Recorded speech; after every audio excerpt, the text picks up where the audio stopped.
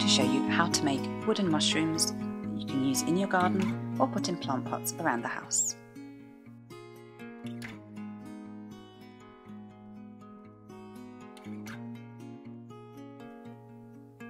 I'm using a branch from a piece of crack willow. Crack willow often falls down by the sides of riverbanks, so it's quite easy to prune off the end of a branch. And it's easy to carve simple shapes like mushrooms, though it's not good for finer detail. I'm going to start the carving of these mushrooms using an axe because it's a lot quicker to rough out the mushroom shape. You can also do it just with a knife, but I need to get a few of these made before Mother's Day, so I'm using an axe because it's a little bit quicker.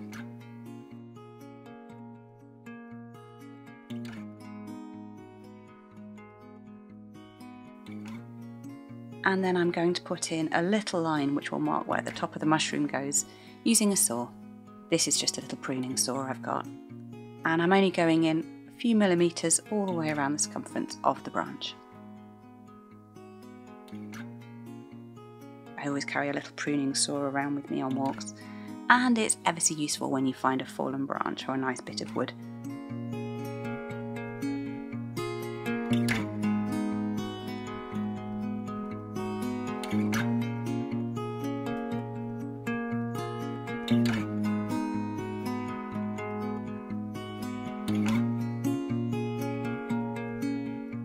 This is a really sharp little axe, so it's great for roughing out the shapes of things I want to carve.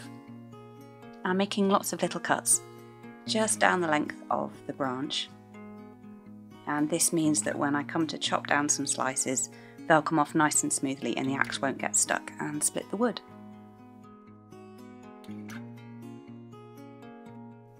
Just a few little chops in, and then you can take off a nice thick slice of wood. Now I could do this with a knife, but it would take me a little bit longer.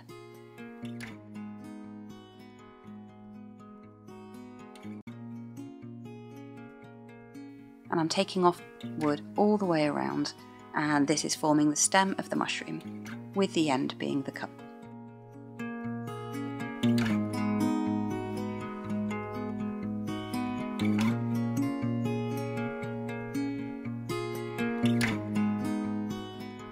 I do find it easy to get carried away at this point because it's quite soothing and relaxing just chopping away and taking little bits off with an axe. But if you take off too much, the top of the mushroom will just pop off. I've done that with a couple of sticks.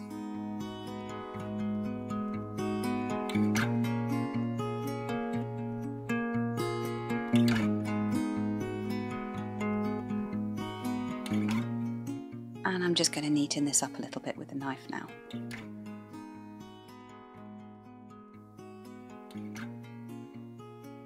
I don't need to make it too neat. I will sand it a little bit, but I quite like the knife marks that are left behind.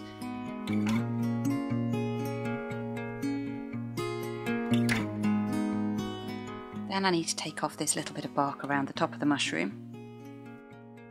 I'll come back to shaping the mushroom head once I've sawn it off from the main branch, and it's a little bit easier to hold. At this point I saw the mushroom off, so it's a little bit easier to hold, and I can put some more detail in around the head of the mushroom.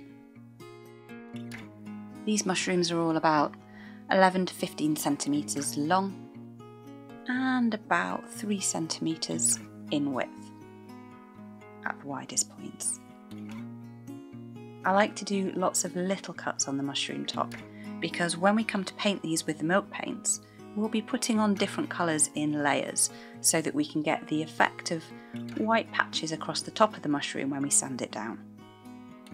All these little bumps are going to look great once they're sanded. To make the gills, I'm going to use a really fine chisel.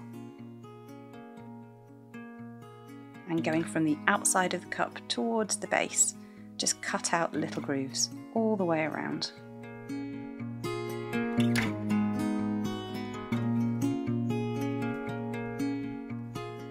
With a really freshly cut bit of crack willow, this will be ever so lovely to do and a bit like cutting into cheese.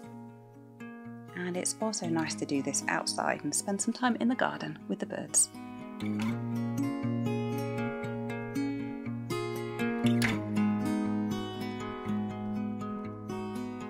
When you've finished carving your mushroom, you're ready to give it a paint. And I'm using old-fashioned milk paints. These are lovely, they make a really thick emulsion, and you just mix equal parts powder to water and then give them a really good mix and leave them to stand for a while before painting them on. And I'm painting a sort of brownish colour here, just deep into the valleys of each gill. These areas are going to be sanded off, so you should only see the paint right deep down in the little gullies, and that will give the effect of brown mushroom gills. It also means you don't have to be very good at painting, so just splidge the end of the paintbrush right in as far as you can get.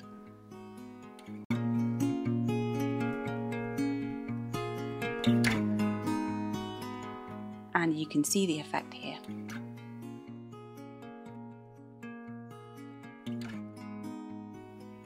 You don't really have to wait for that one to dry for too long before you move on to the next layer of paint, and that's going to be white.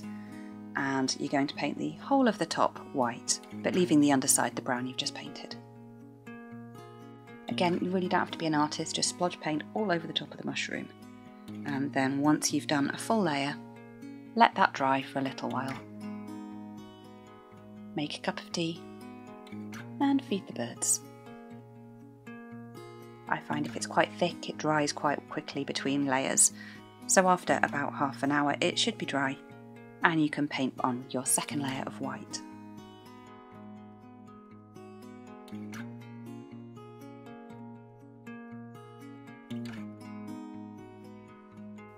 Once I've got my 2 layers of white paint on, I'll leave them to dry for an hour or 2, and when they're fully dry, I will paint over the red. Paint a good thick layer of red paint to cover all of the white.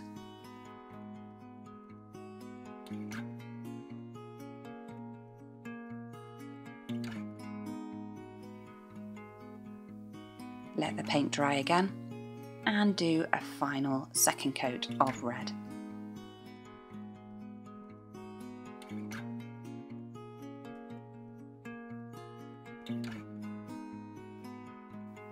Again, don't worry about being super neat because we're going to sand the tops down, and that's when all those lovely little bumps and cuts you made earlier will start to shine through as a mushroom pattern.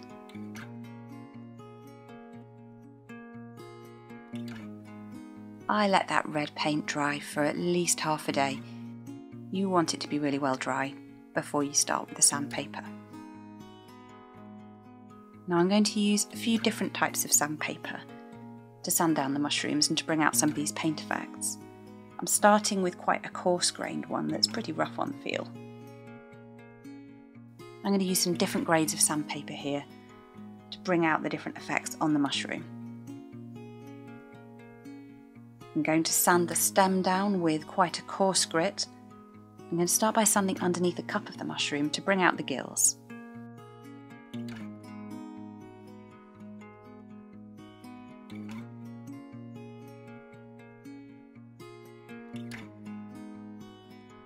And then once I've sanded the edges there so you can just see the little stripes of brown, I'm going to sand the top of the mushroom.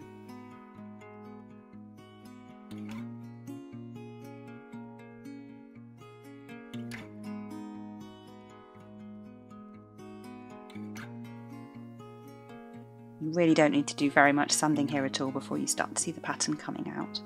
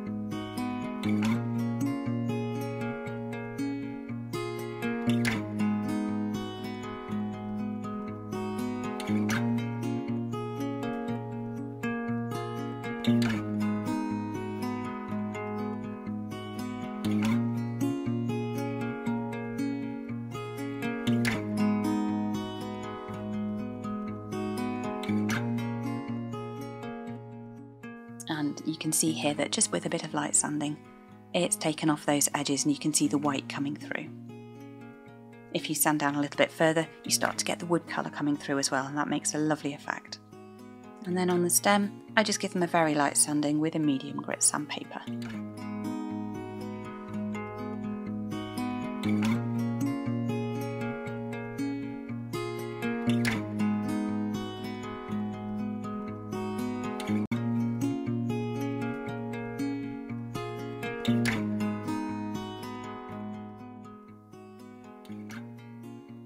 And that's your little mushrooms made.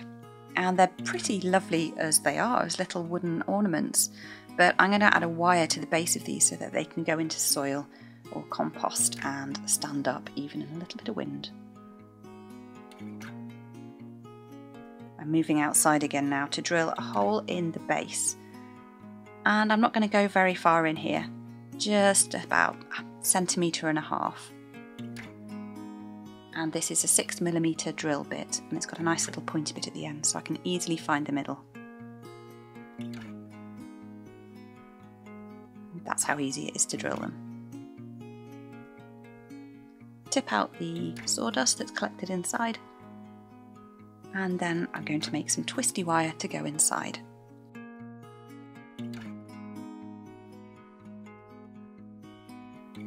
This is 2.5mm diameter garden wire.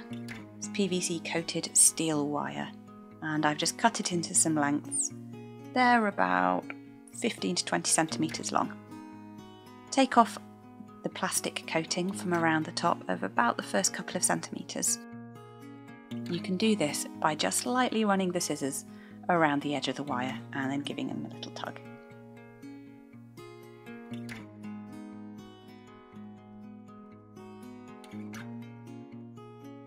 Then using a little pair of jewellery pliers, I'm going to try and make a short spiral out of the end, and I'll screw that spiral into the hole we made with the mushroom. Don't worry about making a neat spiral, as long as it's a little bit like a screw shape, it'll sit well in the mushroom and hold itself in place. You might need to go back in and tighten it up a little bit if it's loose.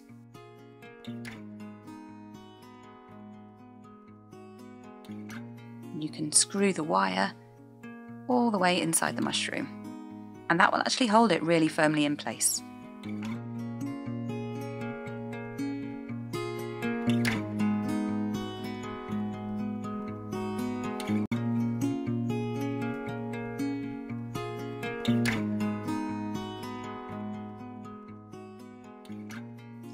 If these are staying inside, they don't really need much of an oil. But for the ones I'm keeping inside, I'm using some walnut oil, and I will just rub this on the outside of the mushroom, and it gives it a really lovely shiny finish, and it smells really good too. Don't mind getting walnut oil on my hands, but for the ones I'm putting outside, I'm going to use linseed oil, and I will use some kitchen paper to apply that.